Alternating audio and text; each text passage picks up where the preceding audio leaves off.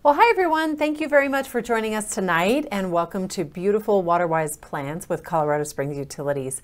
My name is Catherine Moravec and I am a Senior Water Conservation Specialist and I will be hosting your webinar tonight. So we're going to go ahead and jump right in.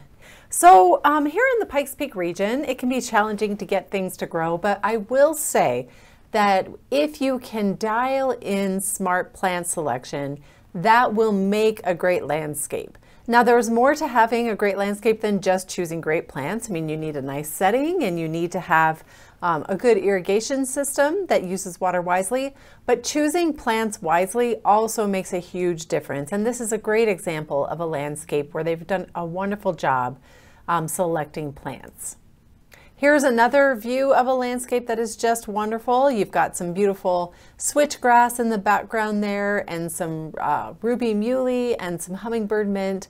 Now, as I go through these photos today, I'm going to be highlighting and labeling most of the plants, so you should be able to get back and determine what is something that you would like to choose for your own landscape.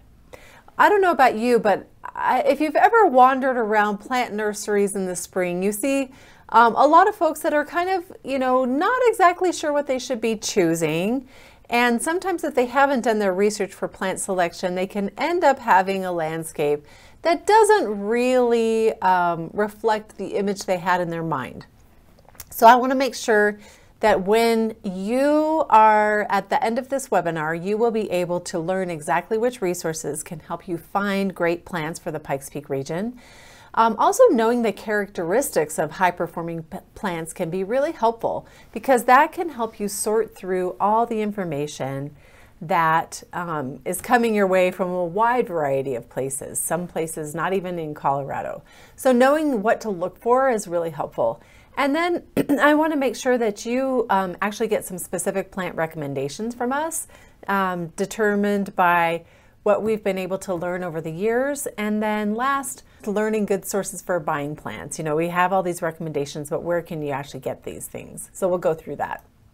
So a little bit more about me. I'm originally from the Denver area. I got a bachelor's degree in biology from CU Boulder and then got a master's in horticulture from UC Davis. I've worked in landscaping for over 20 years and have worked at Colorado Springs Utilities for 13 years, specifically on landscape water conservation. So let's first of all talk through what are the resources you can access right now to help you find great plants. And I don't want to spend too much time on this because I know many of you are going to really be wanting to have a good list of plants. But this is important because we can't tell you all the plants that are great today. There's just too many. So giving you the resources to help you find plants that are going to fit for your situation will be a great outcome of attending this webinar tonight. So the first thing is our demonstration gardens. Colorado Springs Utilities offers 2 water-wise demonstration gardens. The first one is located at 2855 Mesa Road, 80904, and that's our main demonstration garden that's about 2 acres in size. And at this garden we feature about 400 different plants. This garden is staffed Monday through Friday from 8 to noon and then 1 to 5. And if you come, and you can usually talk to one of our landscape experts who can help you figure out how to choose plants for your yard. So that can be a really helpful resource. We also have another water-wise demonstration garden located right in front of the Cottonwood Creek Recreation Center at 3920 Dublin Boulevard. Now this garden is unstaffed and it's quite a bit smaller, but it is a great resource for people on the northeast side of town who are looking for low maintenance plants. So I would encourage you to check out that garden. Both of the gardens are free, they're open to the public during daylight hours, and there's no tickets required. So just come on over and see what we're offering. Now another resource I'd like to share with you is our website, waterwiseplants.org. This is a great resource for finding plants because it has a couple of features to it. Number one, it has a find a plant functionality where there's all sorts of filters on the left-hand side of the web page. And that can really help you find plants quickly that fit your interests and your lifestyle. So this is a giant plant list that we have developed from our demonstration gardens that contains over 400 different plants. but really getting you to the right match is what we're all about, and that's how the filters can help you. In addition, if you're interested in a specific plant, then you can really drill in and find photos of that plant, usually in different times of year, and then details about how its water use, its height, its width, its maintenance, etc. So this is a really great resources to get information about specific plants.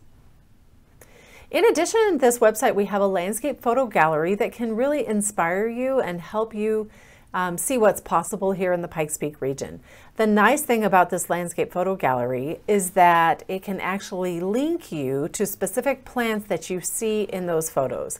Now, we don't have this dialed in for every single landscape plant in the photographs, but we do highlight a few key ones that can help you determine what you're looking at. In addition, so let's say you have come to the gardens or you've looked at the website and it just feels too overwhelming. It's just too many options. We do have a short list of water-wise plants that we found do really well throughout the Pikes Peak region. And I have posted a link to this document in the chat, so you should be able to access it there. So these would be our top performers that we've seen do really well throughout a wide variety of the Colorado Springs area. And you can always cross-reference this list with the gallery at waterwiseplants.org so you can see the pictures. Now, if you have deer, you may want to take a look at our deer-resistant water-wise plants list as well. I've posted this one in the chat, and that can really help you narrow down which plants are more resistant to deer, and a few tips to help you be more successful with your landscape if you have them visiting your yard frequently. And the last resource I wanted to go over is that we do have several different recorded webinars on our website at csu.org where we've really looked at what are the plants that are doing really well at a certain time of year at the demonstration garden. So we have a June highlights video, an August highlights video, and a September highlights video. And that can really help you find specific plants that are looking great at a particular time of year. So watch those webinars. They're chock full of really great information. And then a few other resources that you may want to consider. There is the Plant Select program, which is a plant publicity program that is supported by Colorado State University, Denver Botanic Gardens, and the Green Industries of Colorado. So go to plantselect.org and take a look at their recommendations. Now, I will say that not all of their plants are water-wise, but they do have a really good list of water-wise plants that are available. And then Colorado State University Extension has a wide variety of resources, fact sheets that have names of specific types of plants. So those are other good resources to look at as well. So now let's look at where do you buy plants? You know, let's say you have a list that you've really narrowed down. Where do you actually get them? Well, the first thing I would suggest is to go ahead and look at our local plant nurseries and garden centers. These are great resources. They typically buy from many regional growers, so plants that are grown in the Rocky Mountain region tend to do better when they're planted outside here. But many of these are owned by local residents in the area, they're family-owned businesses, and they really do a great job. And when you're there, if they don't have exactly what you're looking for, don't be afraid to ask for specific plants. Oftentimes, if they're not as busy as their peak season, they're willing to order in plants if they're available, especially if they know that you're going to come back and buy them. So certainly you can develop a long-term relationship with your local nursery, and they can be a great resource for you. Another place that you might want to consider buying plants is there are several local nonprofit organizations that have annual plant sales. So organizations like the Horticulture Art Society, Cheyenne Mountain Zoo, and the Colorado Native Plant Society all have annual plant sales. And these can be great places to pick up plants that you might not normally find available for sale, and to support these great organizations that are wonderful parts of our community. Now, if you can't find what you're looking for at either of these locations, you can certainly access regional plant nurseries and garden centers. So there are many options in the Denver area, even on up to Fort Collins and Pueblo, and there are also online options for purchasing plants. I am someone who I like to look at the quality of plants that I'm buying, so I typically like to buy plants from our local nurseries and garden centers. But if I can't find what I'm looking for, I will look for other sources to get them from. All right, now, I don't know about you, but when I go to a nursery or garden center, it is really hard for me to resist the urge to impulse buy, because you see something really beautiful and maybe you didn't think of it before, and there it is in the pot and it's just waiting to be picked up. What I would suggest is, if you are really investing in a specific landscape renovation, it's a good idea to do your research first and kind of have a plan and make sure you shop that list first. And then if you have extra space or you have extra budget, then you can certainly jump in and get some really cool plants that you might not have even thought of. But really shop your list first and then buy things you didn't plan on buying second, and that will help you create a beautiful landscape in the end. My other tip here is, don't focus too much on how the plant looks in the pot today. Many water-wise plants are not the most beautiful plants at the nursery, but when they're planted and they have the opportunity to grow and fill in over time, they're fantastic additions. Some of the most beautiful plants at the nursery are the most short-lived in the landscape. So really focus on the long term.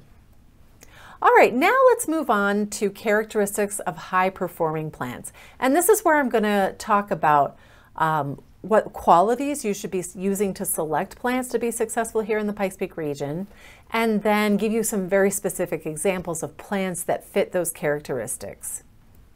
So the first tip is that you have to choose plants in the Pikes Peak region that can withstand drought, wind, and hail, and late snowstorms and early frosts, and many other weather events. So most plants can't withstand all of those, but they can be much more resilient than others. So if you can find plants that are resilient to erratic weather, those are the plants that perform the best over time. We're also looking for plants that come back every spring, because if you're going to invest in landscape plants, the ones that are perennial, they come back year after year, those are going to be the best investment for most of your landscape. Now, if you choose to have some annuals just to enhance and get a pop of color, that makes a lot of sense. But I would suggest focusing on plants that come back every spring.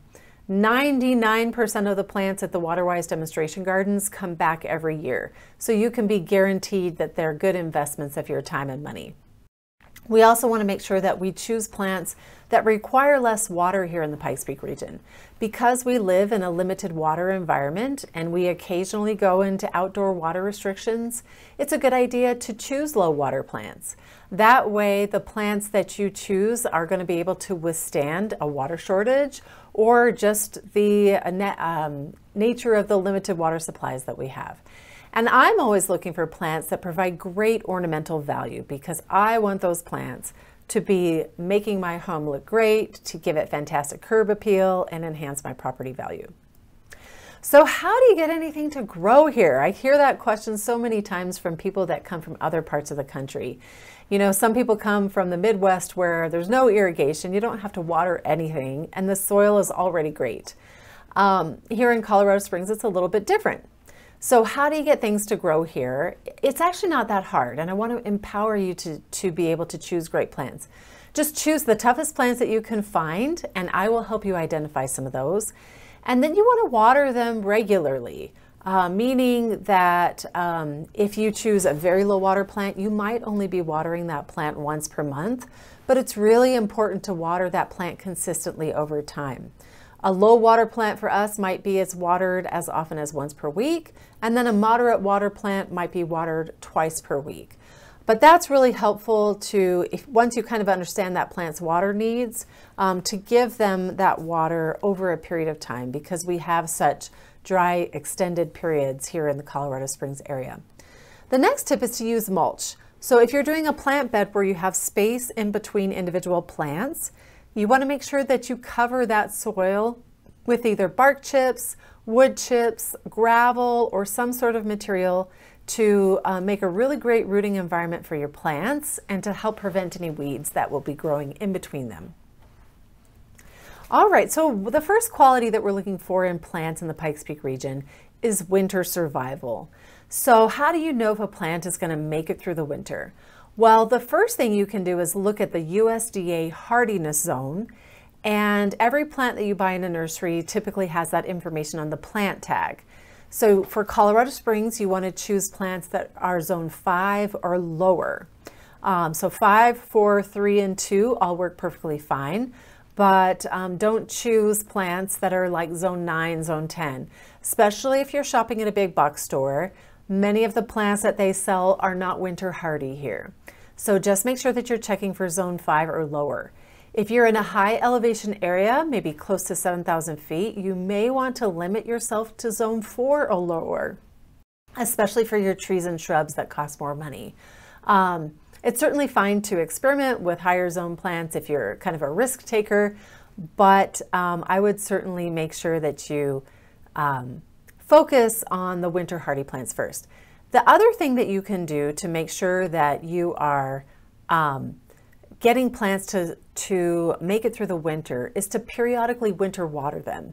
For those of you that are from wetter climates, that sounds like a crazy idea, but here where it gets so dry over the winter and our sprinkler systems are not on typically, it is important, especially for newly planted plants, to go out with a hose and a watering wand and water them to get them to hydrate over the winter. And you'll find you have much better survivability if you water plants for the first 2 winters or so.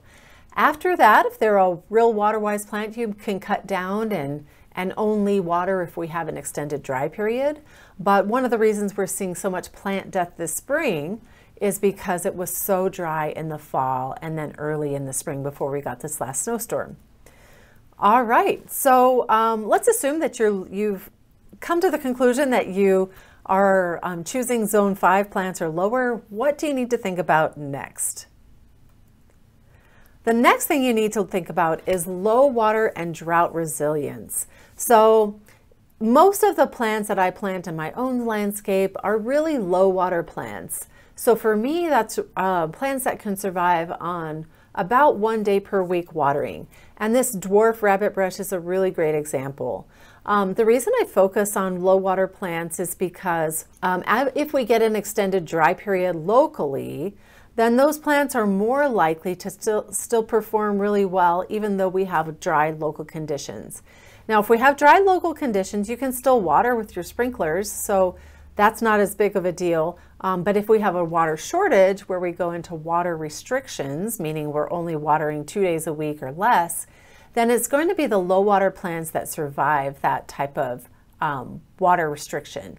And I just find that you know, it's natural to lose some plants over time, but the more low water plants you choose, the more survivability you'll have over time. Now, a perfect example of a low water plant that I highly recommend is baby blue rabbit brush. This is a very uniform, silvery leaved shrub that gets to be about 2 feet tall and wide, and this was bred from our local native rabbit brush. Now, most of the year it looks like a beautiful silvery blue globe, very tidy, very low to the ground. But then in late summer in August, it gets covered with yellow flowers. So it is a really, really wonderful plant. The thing that's also really nice about this particular plant is that it's very low maintenance. So all you have to do the whole entire year is just come back and hedge it to about a 12-inch ball early in spring, meaning like March. And then you end up with this really uniform shrub the following months in the growing season, and it's just a fantastic plant. So certainly one that's low water, drought resilient, and can be a great addition to your yard. Another quality that I'm looking for in plants is something that can survive hail and wind. So those are 2 things that we just have here in the Colorado Springs area very often. There was one summer that I was counting how many hailstorms we had at my house, and I got to 7 and I just stopped counting because I thought, you know, this is too much. But anyway, with hail and wind, the trick to getting plants to survive hail and wind is to really choose plants that have small leaves. So here we have Mexican feathergrass, which is a beautiful ornamental grass. We have prairie zinnia, which is the little tiny yellow perennial over there in the corner, and then we have lead plant. Now, all of these plants in this combination have small leaves. So what happens is that if we get a really strong windstorm or we get a hailstorm, the hail is much less likely to damage these plants than, say, a large leaf plant that you might find at a nursery. So by adding a lot of small leafed plants into your landscape, you can really withstand hailstorms much better. So it's certainly a great tip. Now, let me tell you a little bit about lead plant. It is a native plant that's a shrub to the eastern plains of Colorado. So it's perfectly adapted to our climate and weather because it naturally grows here. In addition, it has very minimal maintenance. So this shrub will grow up to be about 4 to 5 feet tall and wide, and it has this very soft, fuzzy, gray compound leaf that's really beautiful. And then in July, it ends up with these spikes of purple flowers that have orange stamens that are just really, really striking. Now, another quality that we need to look for in our plants is heat tolerance, especially as we build more asphalt and concrete and buildings in Colorado Springs. Heat tolerance is something that we can really use in our landscapes. So this is a particular plant that is a perfect example of a heat tolerant plant. This is hummingbird mint, and this is a perennial flower that comes back year after year. You can see that it's got small leaves just like the other plants that we've covered. This is a native to the southwestern portion of the United States, and it is about 2 to 3 feet tall and wide. The leaves are very, very fragrant, and that's why it's got mint in the name. And then in July and August, when it gets these spikes of orange flowers, it attracts hummingbirds. So that's why it's called hummingbird mint. Very fragrant plant, very beautiful, and it's just a perfect plant for a very hot, dry location that you might have. Here's an example of hummingbird mint in the landscape. You can see it on the left-hand side of the photo. And that is a landscape in the rock rimming area. You can see how they've got that rock wall and a dry stream bed and some boulders and gravel mulch. So you're getting a lot of reflected heat in this particular landscape. So hummingbird mint is very, very happy there. They've also got Karl Forster featherweed grass, which is an ornamental grass that performs very well throughout the Colorado Springs area. You could also maybe choose a native ornamental grass like a blonde ambition blue grama. That could also work really well in this situation. And then they have Russian sage in the background that's giving you that spike of purple. So this is just a gorgeous combination in the July-August timeframe when a lot of other plants have stopped blooming in the spring. So something to consider for your own yard. Another quality you might be looking for is deer resistant. Now, there's no such thing as a deer-proof plant, but deer-resistant plants are certainly available. Now, you may need to resort to using repellents or excluding deer with fences or other means, but if you're only relying on choosing deer-resistant plants, then think about using ornamental grasses, because grasses are not the preferred food source for deer. I mean, they will nibble on them if they get hungry enough, but they really prefer shrubs and perennial flowers. You can also add a lot of silver-leafed plants into your landscape. They tend to not like plants that have very fuzzy leaves or strong scented leaves. So things like artemisia, like rabbit brush, like western sage that have gray fuzzy leaves that have a strong scent. Deer tend to choose them last, as opposed to your beautiful rose bushes, which are their first choice, despite the thorns. All right, another really common deer-resistant plant is catmint. Catmint is just a simple perennial flower that is blooming right now in May and into early June, depending on the weather. It has gray fuzzy leaves with a strong scent, which is why the deer don't like it. And this plant will grow almost everywhere. Now, it is attractive to honeybees, so if that's something that you want to support, this could be a wonderful addition to your landscape. Just to give you a few examples of what it looks like in the landscape, this is catmint right here in this beautiful front yard. You can see that this whole cloud of purple right here is catmint, which is gorgeous.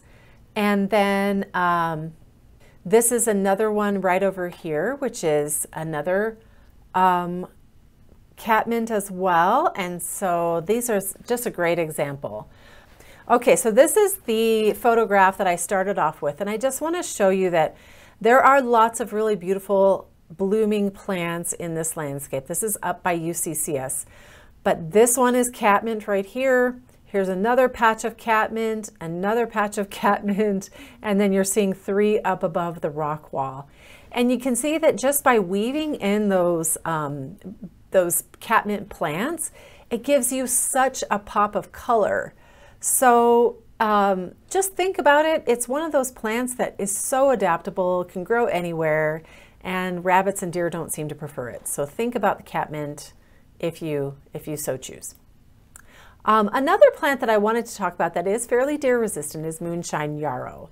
Now, once again, this is a gray-leaved plant that's kind of fuzzy, and I like this plant because in July it produces these lemon yellow clusters of flowers. And then even when it's not in bloom, it's got these really gorgeous fern-like leaves that have just a gorgeous texture in the landscape. And this plant is super adaptable. It can do well in a plant bed. It can do well in a dry site where it doesn't get much water. It seems to perform really well throughout Colorado Springs.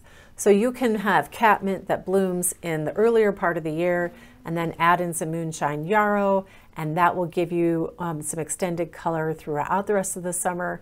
So think about how you can kind of stagger the blooms with these deer-resistant plants. And then by maybe even adding in some ornamental grasses, that can give you some fall interest that could translate into the winter.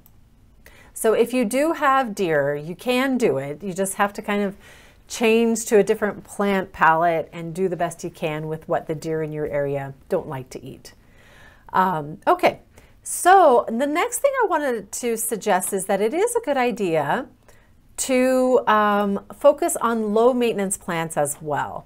Now, the reason for that is that many of us would like to do other things with our lives than work on our yards. I mean, working on the yard is great, but you want to make sure that you also can do other things with your summer. So this is a shrub called Apache plume, which is a really perfect example of a low maintenance plant.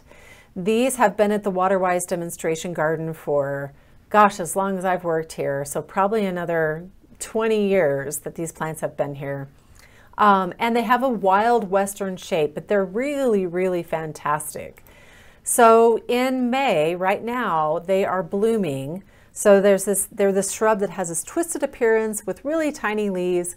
And then in May into June, they have these rose-like white flowers that honeybees just absolutely love. Now, this is one plant that you can plant and water it very infrequently after that. So if you're looking for the extreme water-wise plants, certainly look at things like Apache plume. In addition, you don't have to do much maintenance on it, except just prune out branches that you think are unsightly over time. The nice thing about Apache plume is that after those flowers fade, they do develop these really beautiful soft pink seed heads that last for about a month, and then they blow off. But you get really good 2 months of interest for this plant. Okay, and I did get a good question here is, do most of these plants require a drip system, or are they good to go once established? I would definitely encourage you to invest in a drip system because what I have found is that over time, if you don't water plants, we'll get an extended hot, dry period and they'll really start to decline. If you have a drip system and you can water them periodically, then that investment you can really maintain through those periodic dry periods. And then when it's wetter, you may not even run your drip system. But we just don't have consistent enough moisture here to do unirrigated landscapes as much as we would like to do that. It just doesn't seem to work very well. Okay, so another low maintenance plant that I like to highlight for you is called Panchito manzanita. This is one of very few broadleaf evergreens that work well in our climate. So you're going to see euonymus for sale in virtually every single big box store and garden center. But instead of euonymus, think about Panchito manzanita instead. It's a beautiful shrubby plant. This is a summer shot of it, but it looks like this throughout the year. So even in the winter, you're getting this green look in your landscape. It does really well on rock walls and slopes because it starts to drape and kind of fill in those areas. It's just fantastic. Now it can be a little hit or miss to get these established, but if you can get one to grow, it can last you for years. So certainly check this out. They're about maybe a foot tall and can get to be about 4 to 5 feet wide at maturity. Another quality that I'm looking for in plants is a long bloom time. So what I want to point out in this part of our WaterWise demonstration garden is that this particular mini landscape, we have irises that bloom in the spring, we have lilacs that bloom in the spring, we have other plants like this lavender that are blooming in the summer. But this red flowered plant right here is called red valerian, and that's the one I want to talk about. This particular plant is a perennial flower, and it has these clusters of reddish pink flowers in June that will persist all the way through to September, especially if you remove the faded flowers. This is just one of those few plants that will flower for a really long time. Now, in this landscape, you see we've got it right by the front of our fictional front door, but I like this because in a real landscape, that's exactly where you want to site it, because this is the plant that every time you come home from work or you have guests coming up to your house, they're going to see this plant that has all these gorgeous flowers. Just a close-up of the flowers where you can see there really are these nice clusters of little flowers that are just beautiful. Another plant that has the same characteristic is called Engelmann daisy. Now this is a native plant that grows on the Front Range of Colorado, and it too will bloom for a long period of time from June to August. And so because it's native to Colorado, it's very well adapted to our climate and has beautiful green leaves.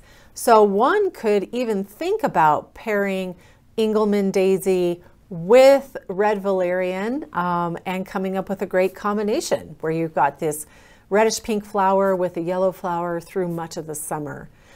Especially as our landscapes get smaller, it's important for all of us to think about how we can get the most bang for our buck from all the plants that we have. And that's a good one to think about. This is an example from our WaterWise demonstration garden where we have Engelmann daisy planted by the entrance, and we have Mexican feathergrass right next to it. And just imagine if you had a red valerian in there as well. That would be a gorgeous combination. All right, another quality that I'm looking for in plants is a beautiful shape. So I'm looking for plants that, whether they have flowers on them or not, have a nice, pleasing shape. This is a great example right here where we've got false indigo, which is actually a flowering perennial plant, but it has a very uniform size and shape of about 3 to 4 feet tall and wide. Here in this landscape, we have it paired with Prairie Sky switchgrass and then orange carpet hummingbird trumpet. So that's a really nice plant. But what I love about this plant is that because it's a flowering perennial, in May and into early June, it has these spikes of deep blue, large flowers.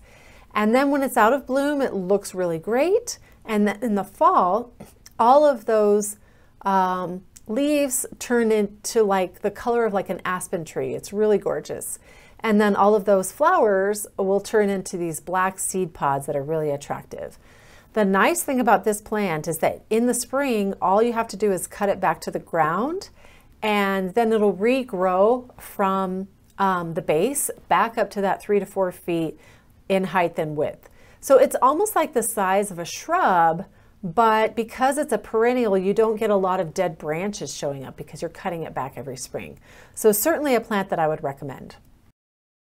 Another thing in Colorado is we need to choose plants that have winter interest, because much of our year is when plants are not actively growing. So from like November all the way through April, Well, you know, if we only have things that look good during the summer, we're going to be losing a lot of our aesthetic qualities in our landscape through that 6-month brown period. So in order to create a landscape that looks good in the winter, make sure that you include evergreens, and those could be evergreen trees, or they could also be dwarf evergreens. In this particular example, we have this beautiful dwarf spruce right here. And then we also have this particular plant called hillside creeper pine. And this particular hillside creeper pine can cover like 6 to 10 square feet. So it can be a really good addition if you want to have an evergreen shrub that is going to cover some space and not be a juniper. And then if you couple some boulders and some ornamental grasses in a combination with some evergreens, you can really get a nice looking landscape that will look beautiful in the fall all the way through to spring. So evergreens, boulders, and ornamental grasses, those are key. And oftentimes when we're buying plants at the nursery, we just want to buy things that have all these beautiful flowers. But don't forget about these supporting actors, because they're the ones that are going to be holding down the fort and making your landscape look great all the way through the winter. All right, so what ornamental grasses do we recommend? Well, I would certainly check out that plant list that I posted in the chat. But one of my favorites is called Little Blue Stem. Now this is an ornamental grass that will grow to be about 2 to 4 feet tall and 1 to 2 feet wide. And it has beautiful kind of bluish green leaves in the summer. But in the winter and the fall, the leaves turn a really brilliant red. And this is nice because many of our plants will turn sort of a blonde color or a brown color. But because Little Blue Stem turns red, it really highlights and gives you this different color in the landscape in the winter. What I find is that many people who come from areas where the leaves of the trees turn red feel like they're missing something in Colorado, because that's kind of rare amongst our tree species. But if you can work these reds into the leaves within your shrubs and also in your ornamental grasses, it can give you a sense of having a different tones of color in the fall and winter. So Little Blue Stem is a great one to think about. Another really fantastic ornamental grass is Blonde Ambition Blue Grama. Now, unlike Little Blue Stem, this one turns a very bright blonde in the fall and winter, so it's gorgeous. It's mostly throughout the year, it's kind of a clump of green grass, but then in August, it puts up these beautiful eyelash-like seed heads above this light blue-green leaves. The thing that's really great about this particular plant is it is super adaptable. It has been planted in medians in the Colorado Springs area, in hot, dry conditions, lots of different places it does really well. It gets to be about a 3x3 mound. But it's fantastic. Here are 2 landscape combinations that you might want to consider. So in this particular one, on the left-hand side, we have Blonde Ambition Blue Grama with the hummingbird mint that I spoke about earlier, with a tall blue rabbit brush in the back. So super simple combination where you could just have the rabbit brush as a shrub that gives you the silvery leaves, the hummingbird mint, which is going to give you the orange flowers, and then the Blonde Ambition Blue Grama. On the right-hand side, instead, we have a blue salvia, we have the Blonde Ambition Blue Grama, and then a Russian sage as well. So you can see how it's just a wonderful plant that is a perfect filler. Another quality of plants that I like to look for is something that's going to feed birds. This is a plant at our demonstration garden called Windwalker Royal Red Salvia, and I'll post the name on the next slide. But what I want to show you is how covered this plant is with these spikes of red flowers. This plant is a hummingbird magnet, and it's just a fantastic looking landscape plant as well. It starts blooming like maybe in July and then continues all the way into October. So when hummingbirds are migrating through the Colorado Springs area, they are just really, really attracted to it. You can see how it's got these great, beautiful spikes of flowers that just bloom up the stalk. And if a stalk gets finished, you can just pinch it off and then it will keep blooming. And I would certainly say that we have found that it can get pretty tall. So one thing we've started doing is when it gets to be about 12 inches tall in the spring, we just pinch it back about 6 inches, and that makes it a little bit more shrubby and a little bit more able to support all those spikes of red flowers, but certainly something to consider for your own landscape. All right, another thing you want to do is make sure if you've got a large area, one thing you can consider is using spreading plants that take up a lot of space. Now in this particular example, I wanted to highlight this plant called the grow low sumac, which is kind of this shrubby plant down here with glossy green leaves that you can see is taking up a lot of the ground plane. I like this plant because rather than having to cover all of the ground with turf grass that you have to irrigate, you can start taking up some of the space with plants like grow low sumac, or maybe Pawnee Butte sand cherry. There's a couple of other different examples of spreading shrubs that can help you figure out how to cover the ground so you're not getting a lot of weeds invading and you're not having to put rock everywhere. These spreading plants can really be a great option for a landscape. Now in this particular landscape, these smaller trees are called hawthorns, which are fantastic small trees, work really well in the Pikes Peak region. But I wanted to show you what this grow low sumac looks like in the fall. Oh, before I do that, I wanted to just say that it's about 24 inches tall, and it really does have these glossy green leaves throughout the summer. And then in the fall, those turn a really nice bright red. You can see that the hawthorn has already started to lose its leaves. The ornamental grass has started to turn brown, and the turf grass is still green. But what a beautiful contrast with that grow low sumac to give you that extra pop of color. It doesn't really have much flowers. It doesn't really have a lot of flowers that are eye-catching, but the fall color is a really nice addition. Okay, and then fragrance. Fragrance is one of those things that I think sometimes we want to have in our landscapes, we just don't know how to work it in. So I'm going to be talking about chocolate flower, but this is a landscape in Colorado Springs that has some really nice elements right in front of this rock wall. So you have the chocolate flower, which is the one with the yellow flowers. In addition, you have the lead plant, which we've already talked about. There's also another little perennial down here called cranesbill or perennial geranium that will have really bright magenta flowers, kind of in a mounding shape. And then the dwarf Yugo pine, which tends to do pretty well in Colorado Springs and could be a great evergreen to consider. But I wanted to talk a little bit more about chocolate flower. So chocolate flower is a native perennial flower that grows in the southwestern US. What's nice about this particular plant is that the flowers open in the morning, and if you go out in the morning, they really do have the scent of chocolate. So you can get a really nice fragrance coming up from your landscape when this plant is in bloom.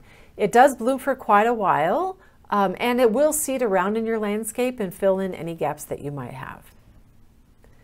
Okay, another tip when you're putting your plant combinations together is to think about contrasting the textures of your plants, because many times our plants are not in bloom, and how do you make your landscape look good even when there's no flowers? Well, the trick there is to think about planting large leafed plants next to plants with small leaves. Now, we talked about the benefits of having small leaves when we have hailstorms or windstorms. And so in this particular landscape, we have common juniper that has really tiny needles, and then we've got little leaf mountain mahogany, which is just a wonderful, very xeric shrub. But the thing that looks so beautiful in this landscape is the banana yucca, which has got those curly fibers coming off the edges and this really architectural form. But part of the reason why it looks so good is because it's got this backdrop of these tiny leaved plants. So the more that you can kind of contrast the size of the leaves, you can really start to make your landscape look nice, even if it might not be in bloom. Here's another example. I think this is my last landscape photo. But I wanted to show you how they did this same type of strategy with ornamental grasses and a yucca. So in this case, they have the Blonde Ambition blue grama grass in the background. You can see how that really creates a highlight with that blonde color. And they have a beautiful yucca up front. But this plant on the left that has this cloud-like mass of seed heads is called Undaunted Ruby Muley grass. It has been a great performer here in the Colorado Springs area. It greens up early and through much of the season. It's kind of just a nice mound of green leaves, but then starting in August it produces these clouds of pink seed heads, which just make the whole entire area look like it's just a really feathery sphere of beautiful plant material. So very low maintenance. You just cut it back to ground level in the spring. And so you can see that by mixing together these different textures, how you can get a very low maintenance, low water, Colorado-like landscape that just looks gorgeous. So with that, I want to just give you a few closing points and then see if there's anybody who has any questions that they'd like to have answered. So the main thing I wanted to just communicate to you today is to select plants wisely before you make a big investment. That's such a key to making your landscape look great in the long term. And as I mentioned, we have a wide variety of resources to help you make those decisions. So take advantage of those, and we can certainly help you out if you need help in that area.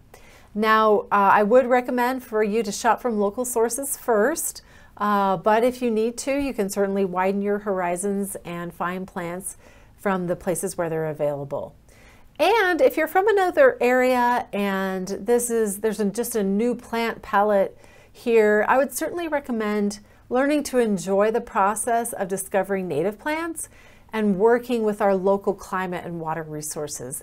Because even though this might not be the best place to grow hydrangeas, we have so many other plants that can really enhance our lifestyle and our properties and make our homes and businesses great places in the Pikes Peak region. Have a wonderful evening, and once again, enjoy the planting season in summertime. We hope you have a great gardening year this year. Thank you.